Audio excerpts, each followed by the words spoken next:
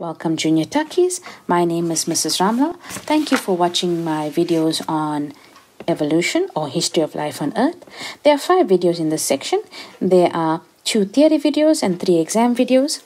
And this is a theory video that deals with the formation of fossils. Now, formation of fossils is something that you must know in grade 10 as well as in grade 12. Now, how do fossils form? Now, I've included a picture to show you the progression of how fossils form. And fossils form over many years. Now, what will happen is the soft part, the organism will first die. The soft parts of the organism, like the flesh, will obviously be decomposed by bacteria. And what will happen is the remains, which is the bones, will then be left. Then the bones, or the parts that cannot be decomposed, are covered by many millions of layers of sediment.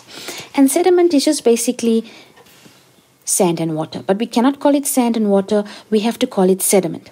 And eventually over time, the millions of layers of sediment will give off pressure and heat. And that pressure and heat will turn the remains of that organism into a fossil.